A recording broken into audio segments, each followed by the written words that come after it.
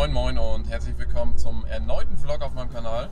Heute Heimspiel, ich bin im Raum Megerdorf, sag ich mal, unterwegs.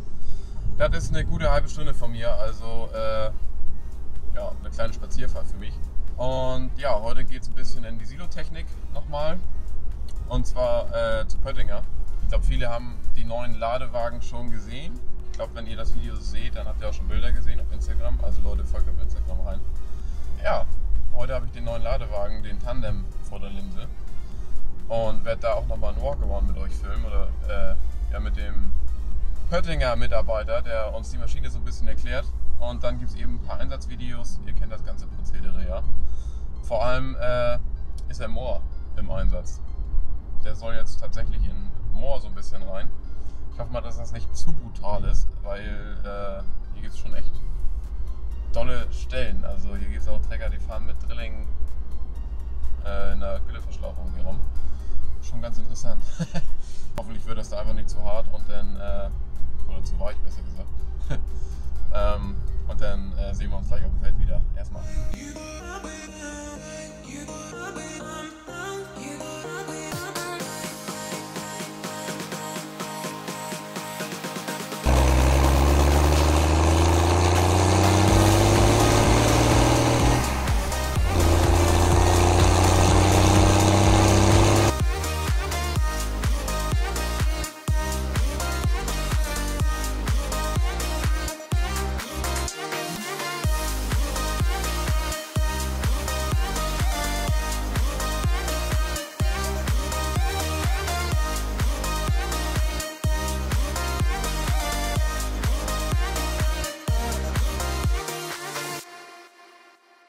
Ja, hallo, mein Name ist Marco Hoppe, ich bin Verkaufsförderer bei Pöttinger und möchte euch heute mal den Jumbo 7000 zeigen. Zur außergewöhnlichen Beklebung des Wagens zwei Sachen. Und zwar haben wir ja dieses Jahr unser 150-Jahr-Jubiläum und somit haben wir den Wagen extra für die 150 Jahre sonderbekleben lassen. Der Jumbo ist jetzt ein neues Modell oder eine Erweiterung eines Modells.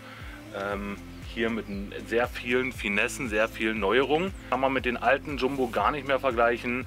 Wir haben jetzt den Jumbo 7380, was bedeutet Jumbo größte Baureihe, 7 ist die Serie und 380 ist sozusagen die 38, das Volumen.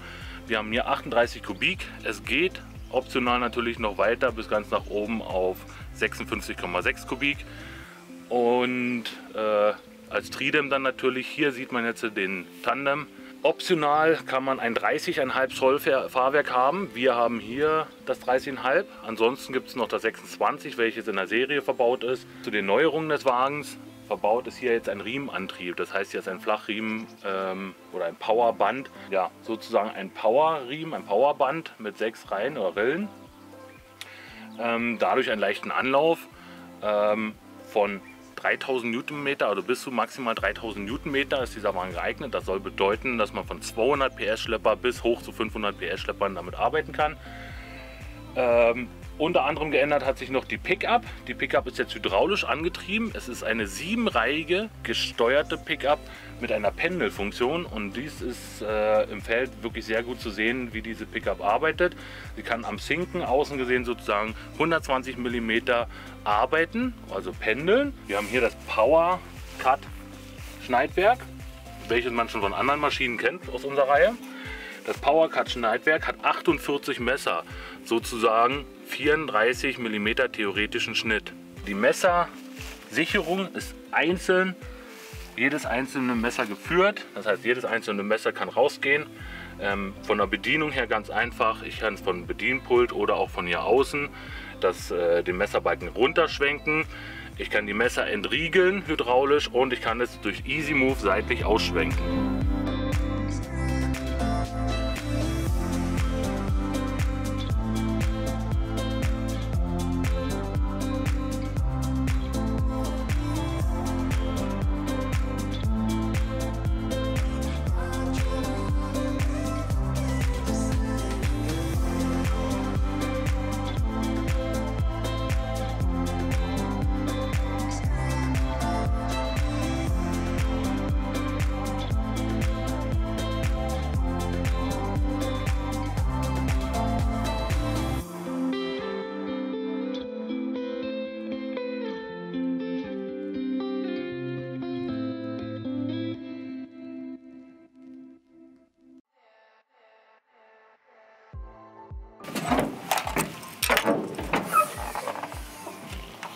Und zwar sieht man hier, von der Gelenkwelle des Schleppers geht es auf einen Riementrieb. Hier in den Riementrieb haben wir einen Powerriemen mit 6 Reihen oder 6 Rillen, welcher dann überträgt auf die Nockenschaltkupplung. Von der Nockenschaltkupplung aufs Rotorgetriebe und optional halt beim Wagen mit Dosierwalzen haben wir halt den Dosierwalzenantrieb.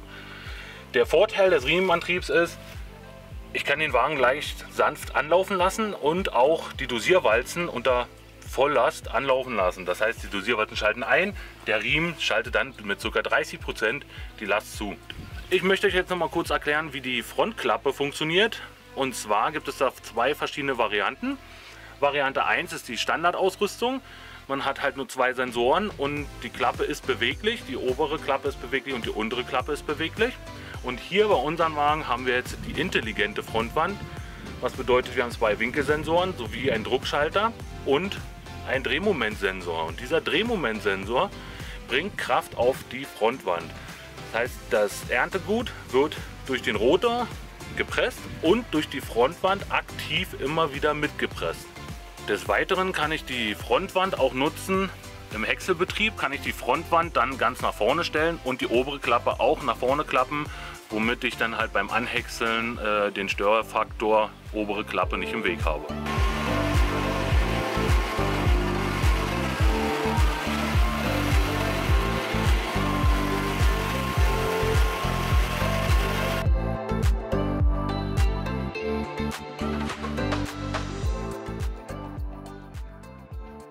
So, an der Stelle nochmal eben was zum Schlepper. Wir haben hier, also das ganze Vorführgespann kommt von Rebo. Ja, wir haben hier den 6250R vor dem Jumbo-Ladewagen. Ja, wie ihr schon gesehen habt, ist es der Tandem tatsächlich. Normalerweise, ich war eigentlich auch auf den Tridem aus, aber irgendwie wurde das nichts. Man hat sich irgendwie immer wieder so ein bisschen verplant, das war mit dem Wetter auch immer ein bisschen nervig. Und jetzt ist er verkauft tatsächlich schon. Und ja, muss ich mich mit dem Tandem zufrieden geben. Aber auch eine geile Kiste auf jeden Fall. Aber es ist ja auf jeden Fall nicht gesagt, dass ich den Tridem nicht vor die Linse bekommen werde. Ich denke mal früher oder später auf jeden Fall. In dem Vlog wäre natürlich noch geil gewesen, aber man kann nicht alles haben. Und vielleicht läuft er ja dann irgendwann in der Maisernte mit oder ich sehe ihn tatsächlich nochmal im Gras irgendwo. Ja, mal sehen. Let's go.